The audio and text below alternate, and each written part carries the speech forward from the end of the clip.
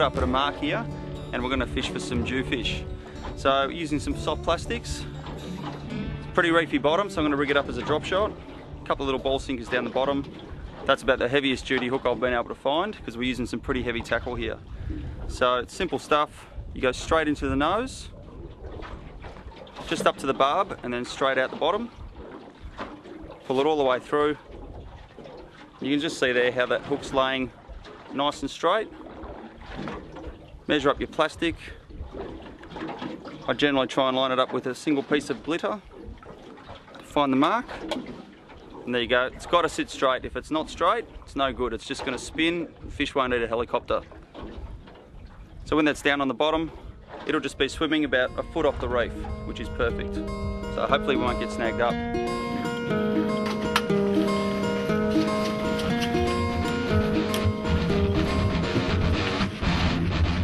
We've got another fish on here on a soft plastic. It's not a big fish.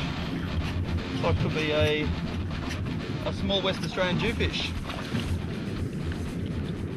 Now the legal size for these fish is 50 centimetres, so we'll let this guy go. See that there? Big mouth on him. Now these guys are probably one of the best eating fish out here. And really what we're chasing out here is a much bigger specimen of one of these guys. I'm just going to spear him back in the water. There he goes.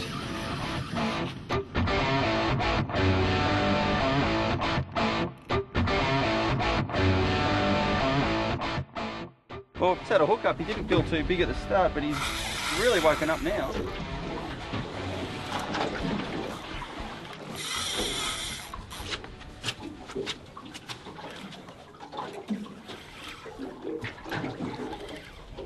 This could be a decent fish here.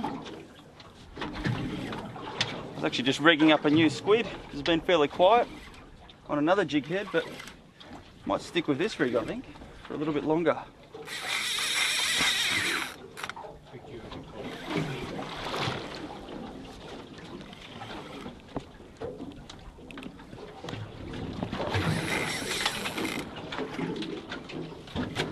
Come around this side.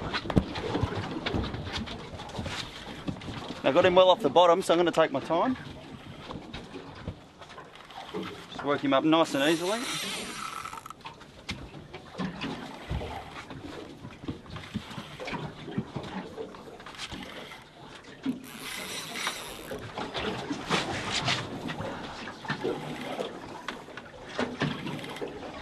Now we've got some colour here. And it's a jew, I think. West Australian jewfish. Nice one too. Look at that hook right in the top lip. Pass me that. See that plastic hanging off him?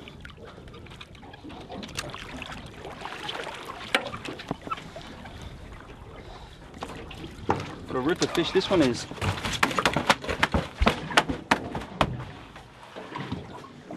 Just going to get this hook out nice and quietly.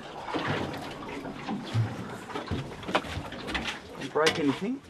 Now this is a male fish. You can tell by that long tail fin. Females is a much more, you know, more like the underside dorsal fin there, without that long spine going through the top.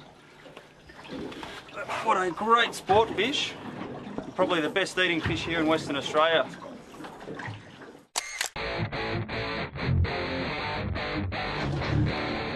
Now we'll just put this guy on the lie detector. What does that say there?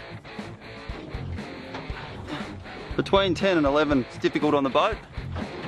That's not a bad West Australian jewfish. What a ripper.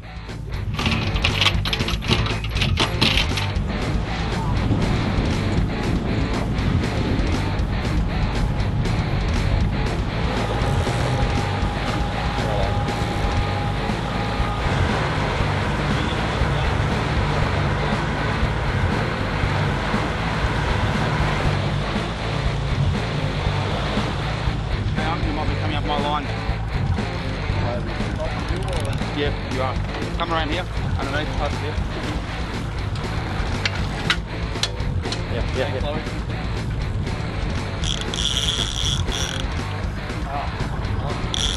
Hang on, wait, slow down. There we go.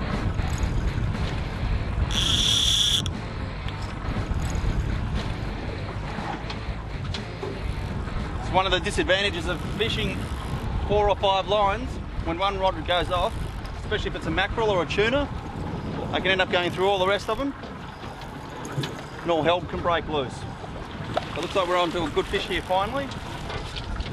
First run was a screamer. Didn't see any surface activity, it was totally out of the blue. The moment I tell you this is probably a mackerel. We're not too far out from shore. This is the real prime spot. Now fishing lures, we've had a couple of hits already and we've sort of missed them, so I'm going to fight this fish fairly light. Not too much drag. Just don't know how well it'll be hooked.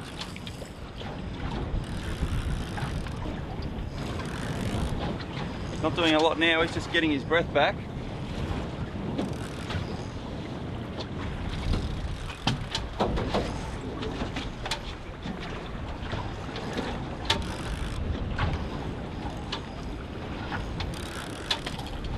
Small yellowfin tuna on the pink lure.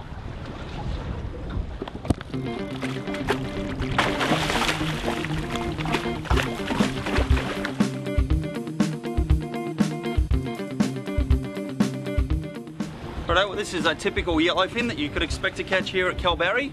Around about probably 8 to 10 kilos. So not a big fellow, but they don't really get really big ones here. Probably max out at 30-40 kilos as an average. But you know, still great eating size. And this guy will make fantastic sashimi.